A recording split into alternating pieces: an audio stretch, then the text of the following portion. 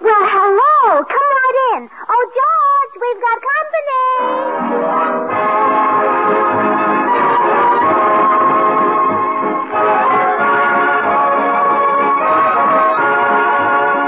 This is Bill Goodwin speaking for Lever Brothers, makers of Swan, the new white floating soap that's pure as fine Castile.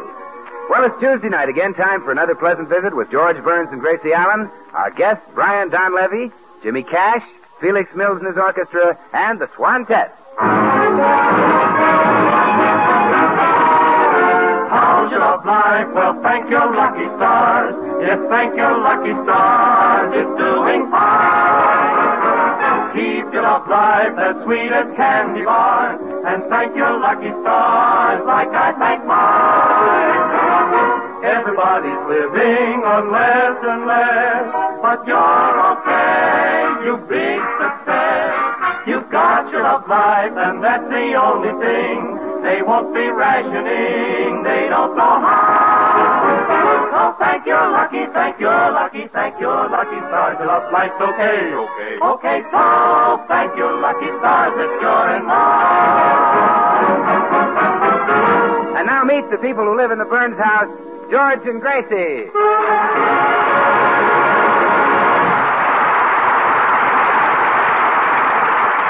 Now it's morning in the Burns home, and George is pacing up and down the living room in a somewhat unusual costume. Tan shoes, tan socks, tan trousers, and no shirt. Gracie, this is ridiculous. Couldn't we find somebody else to do our laundry? Oh, I'd rather not, dear. We've always traded with her in the Jiffy Laundry Company. How long have they had my shirts? 6 weeks. It's a fair-sized Jiffy. Oh, I'm kind of glad your shirts haven't come back. You look so manly without one. You really think so? Yeah, your mama's great, big, bare-chested caveman. Oh, sure. Oh, I love a man's figure when it starts out real broad and then tapers right off. That's how it is with your shoulders and hips. It is? Yes. You see, you're a yard wide here, and then you get narrower and narrower until we get right up to those darling little shoulders.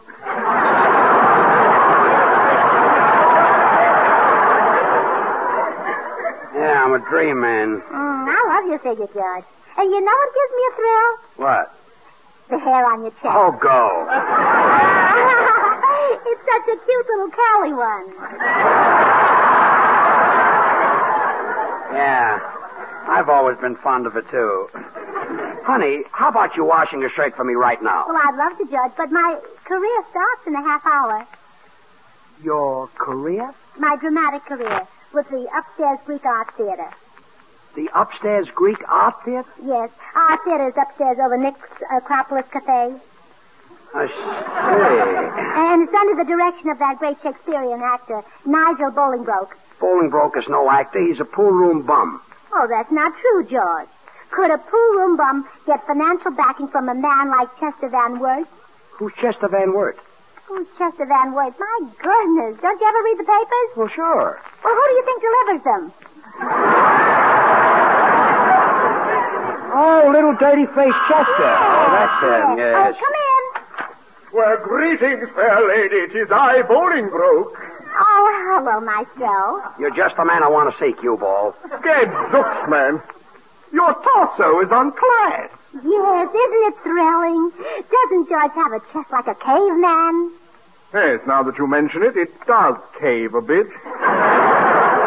Look, cue ball, do you have to get my wife mixed up in that broken-down Greek theater of yours?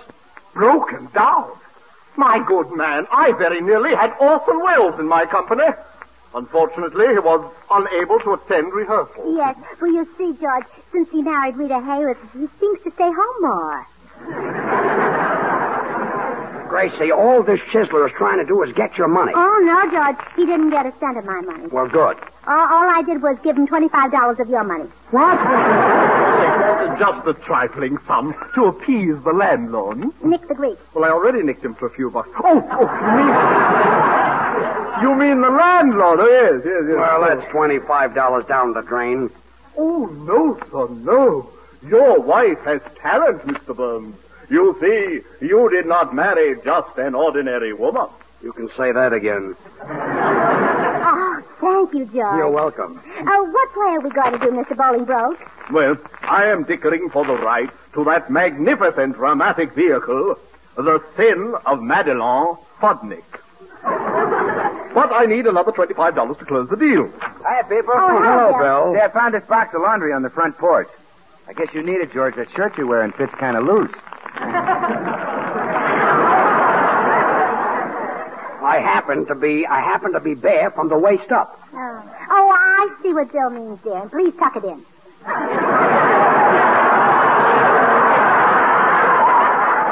Give me that laundry. I'll go and put on a shirt. Okay, so long, pin-up boy. As I was saying, Mrs. Burns, we need $25. Oh, hello, cue ball. I didn't see you. Hello. As I was saying, perhaps we could find a leading man with 20... Why, Mr. Goodwin. My dear, handsome Mr. Goodwin. Huh? What a profile. What a voice.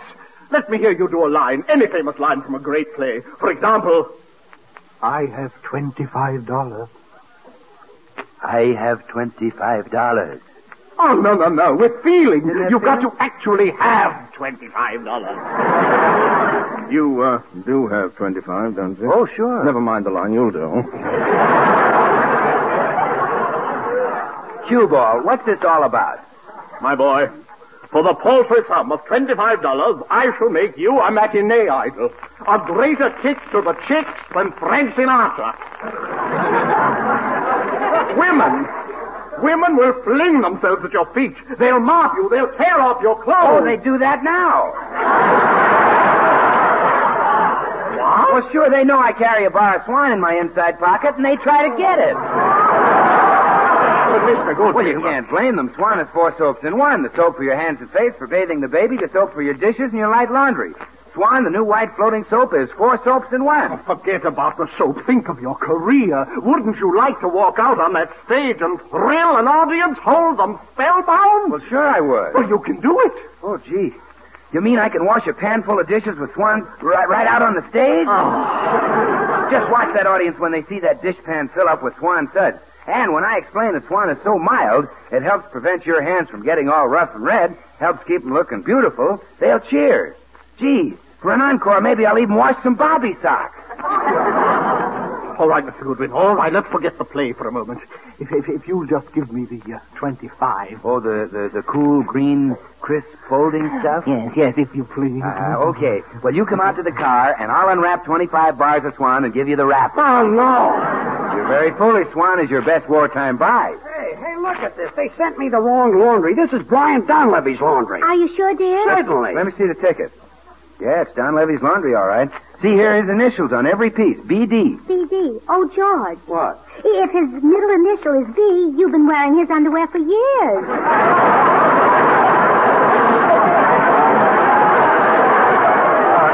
Will one of you see that Donlevy gets this? I'm going to call that laundry and give him a piece of my mind. Hey, look at this shirt. What a chest that Donlevy has. Yes. Why can't we get someone like him for our leading man? Why can't we?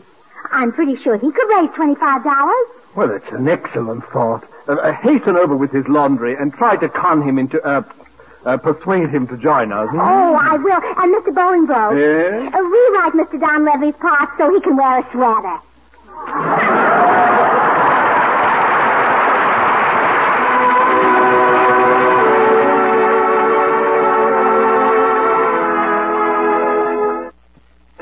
Here's our singing star with a favorite ballad of the season, Jimmy Cash. How sweet you are, how sweet you are, how dear your tenderly smiling face. Through days all bitter and gray and grim, through nights when even the stars are dim, how sweet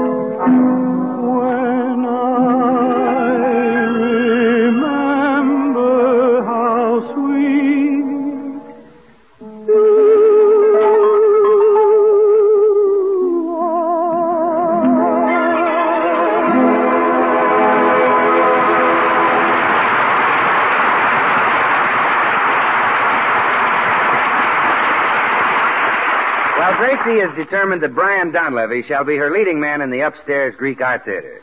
So now, with his laundry under her arm, she's knocking at the door. Oh, hello. Oh, hello, Mr. Donlevy.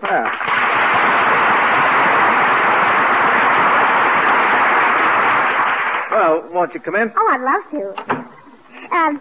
Here's your laundry. Thank you for bringing it in. You're Gracie Allen, aren't you? Well, yes. Well, that's my stage name. In private life, I'm Mrs. George Burns, you understand. Oh, of course. It's like Annabella being Mrs. Tyrone Power or Barbara Stanwyck being Mrs. Robert Taylor. You have the same sort of married life. Silly boy.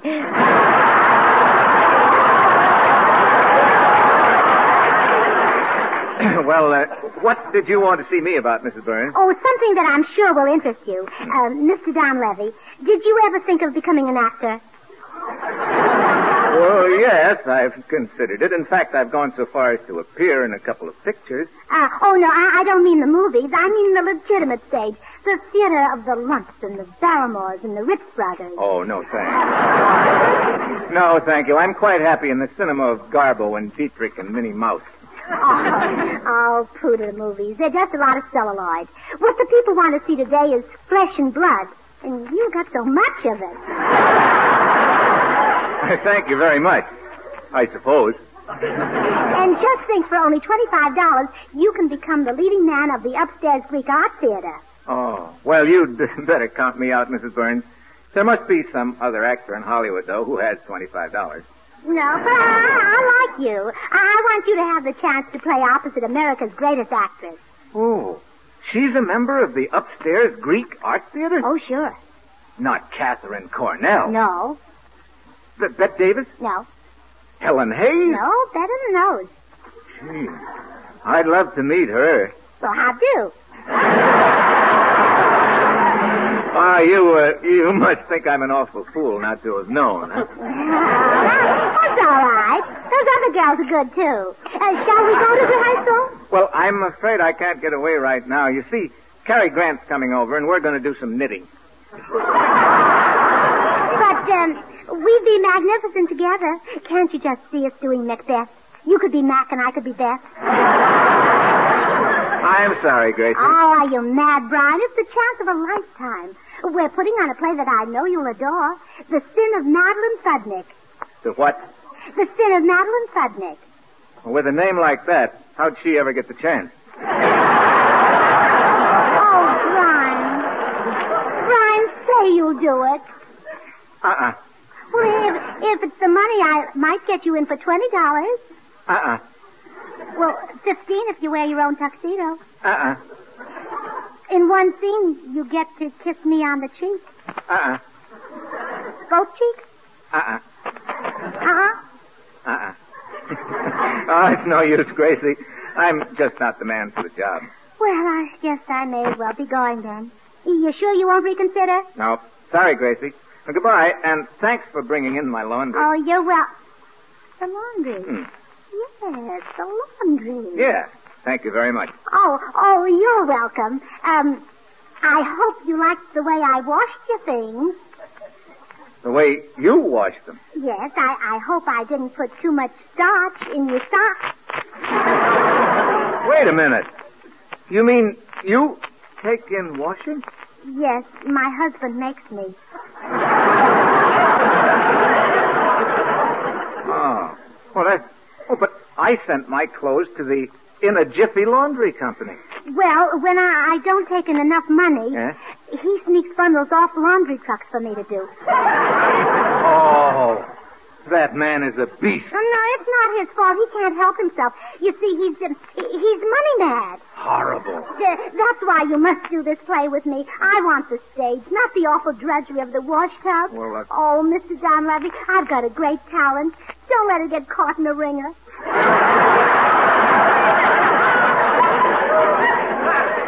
Oh, you poor girl. How long has George been money mad? Well, I noticed it the very first night we were married. No, Yeah. not on your honeymoon. Yeah, he only rented one hotel room for the two of us.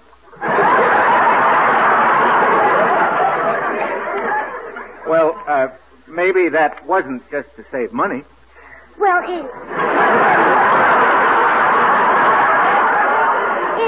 wasn't the one room I minded. But I don't think George should have sublet the divan to a hosiery salesman. Holy smoke. You mean on your wedding night you shared your room with a hosiery salesman? Oh, yeah, and that wasn't the worst of it. Oh? Well, what was? Well, George wouldn't let me buy anything from him. What a married life you've had. Yeah. So please, Mr. Donlevy, please say you'll be in the play with me so I won't have to take in washing anymore. Don't you worry, little girl. I promise you'll never have to wash clothes again.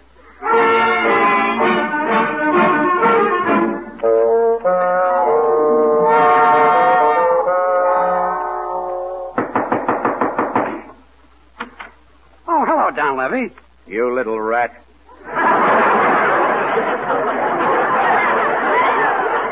Huh? What do you do with all the money? What money? You know what money. Don't shout at me. What's the matter? You afraid I'll wake up a salesman on the divan? Now, look here. Hey, where's your wash tub? On the back porch. Get out there and fill it with water. But I can't swim. You're not going to swim. You're not swimming. You're going to do my laundry. Now, see here. Get going. Come on. Yes, sir.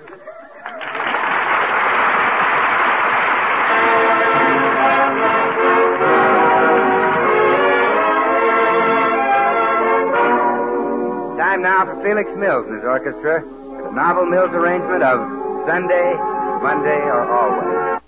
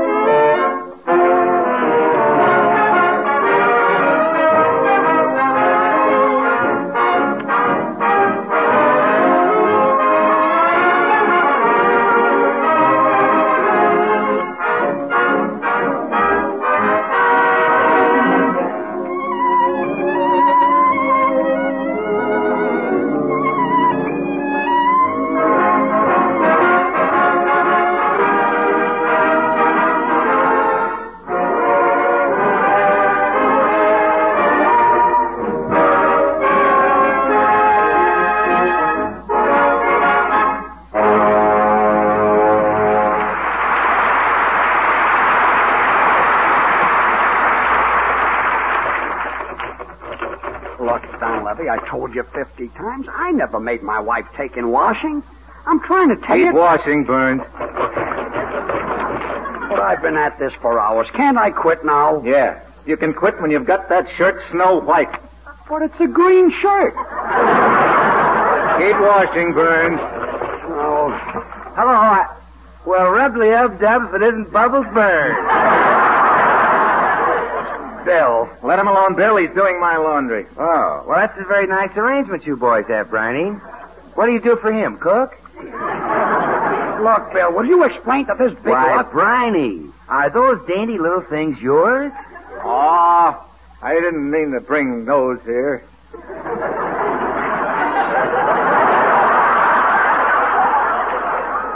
Gee, and he wears pink ones. Bill, please explain to Donlevy. See, Briney, I'm glad you've got George using Swan soap. Swan is 4 soaps in one. Not only great for flimsy things, but just the soap for your dishes, for bathing the baby, and for your own hands and face, tub or shower. 4 swell soaps in one. Bill, just tell Donlevy that Gracie... Keep washing, Burns. Yes, sir. And go easy on my flimsy thing. Yes, sir. what a picture you make bending over that tub, George. I can almost see a little kid running in from school, grabbing you by the apron strings and saying, "Bathe me with Swan." Swan is great for kids. It's pure as fine Castiles and so mild, too, just what the doctor ordered. And you know, Brian, if Swan is kind to a baby's tender skin, it's just got to be swell for us grown-ups. You can't buy a finer soap for your complexion. Bill, now just tell Donlevy that Gracie... Keep washing, Burns. I finished your laundry. I washed every dainty unmentionable. And I must say, a beautiful job, George. Now break the Swan in two, take half inside, and start on the dishes. Now, Bill. Well, that's why Swan breaks in two. So you can use half in the kitchen and half in the bathroom or wherever you need it. Bill, will you just explain... Oh, all right, George. What is it? What do you want me to tell Donlevy? I just want you to tell him the truth. Does Gracie take in washing? Well, of course not. Are you trying to make Donlevy believe she does? What do you think he is, stupid? Oh, George. Well? All right, so I'm stupid. But this is your fault, George. What's the matter with you? Don't you know how to handle your own wife? Well, sometimes I think I don't, and sometimes I'm positive I don't. The idea of letting her run around telling wild stories just so she can do some broken-down play. I suppose you could stop her. Easy. I could talk her out of... George, Oh, hello, Mr. Donlevy. Hello. How are things in the wet wash racket? I just made that up about taking in washing. Funny joke, wasn't it? George didn't think so. Well, shall we run over my play, Mr. Donlevy? Yeah. Let's do that. Oh, wonderful. I'll go get the script. Hey, what's the idea, Donlevy? I thought you were going to talk her out of it. I've got a better idea. I'm going to louse this scene up so badly she'll never want to hear of me or the theater again. Shh, here she comes. Oh, here's the script, Mr. Donlevy. The Sin of Madeline Fudnick. I'm Madeline, and you're my sin. I can't wait to get my teeth into it. Where do we start? Oh, well, we'll just open it at random. Artists such as you and I can read any line, and they'll all sound the same. Right. Oh, let's see now. Oh, this is a scene where Madeline bids farewell to Boris, a Russian nobleman who wanted to marry her. Would you like to try it? Sure, let's go. Oh, no, Boris. Our love can never be. You are a Russian nobleman, and I am only a simple Fudnick. Go back. Go back to your own land, Boris. Go back to Russia. Faith and be God, Madeline, me darling, and it's breaking me heart. However, if it's after telling me go that it is you are, is all a Russian gentleman can do. Oh, Brian, that was wonderful. Huh? Wonderful. Didn't you hear the act? Oh, yes, and I adored it. We'll rewrite the whole scene and make Boris a Frenchman, just as Mr. Donlevy did. Yes, and you can call him Axel. Sure. Shall we try another scene, Mr. Donlevy? Oh, sure, by all means. Well, here's a nice one. Tell me, beloved. Oh, wait. George, before I go any further, you'd better give me a little hug. What for? Well, I'm about to play a love scene with Brian, and I want you always to remember me as I was. Play the scene. Ready, Mr. Donlevy? Take it. Tell me, beloved, why are we drawn so irresistibly together? Because you are a woman, Madeline, and I am a man?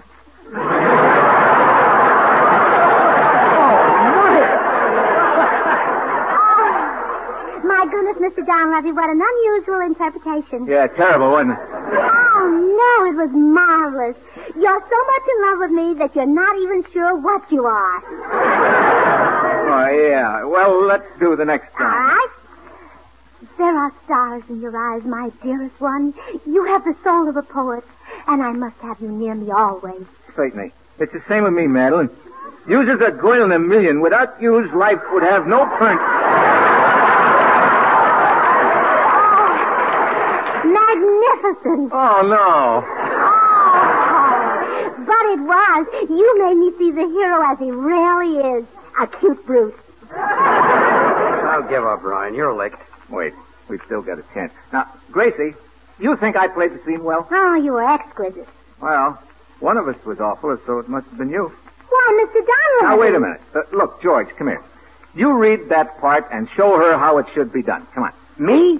Yeah. Come on, this will discourage her. Now, start with this speech, George. Well, okay.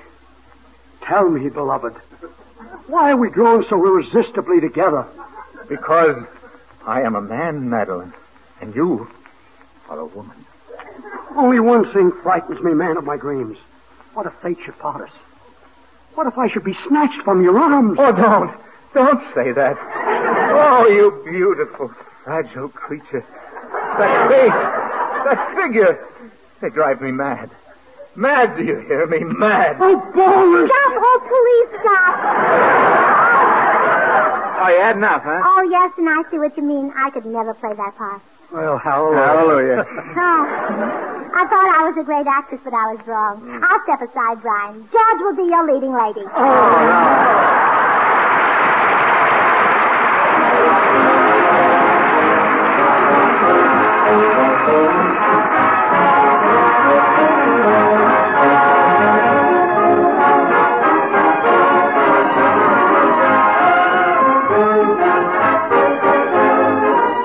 George and Gracie are coming right back. Meanwhile, I'd like to remind you that there's ammunition for the next attack right in your kitchen. Yes, in waste kitchen fat. There's glycerin in waste fat, and glycerin is needed in the bombs and bullets and shells for our boys. So save all the waste fat you can. Melt down solid fats, too. Strain them into a clean tin can. And as soon as you have a pound or more collected, take it to your meat dealer. He'll pay for it. How about it, friends? Try to get a pound of waste kitchen fat on its way to the munition factories in time for the next American offensive. Well, here again are radio's lovable Mr. and Mrs. George and Gracie Burns. Gracie, will you drop the subject? Oh, but George, I mean it. Drop it. You have a great talent. And Brian Donlevy thought you did a wonderful job, too. Did he really? Yeah. He wants you to do his laundry every week. Oh, good night.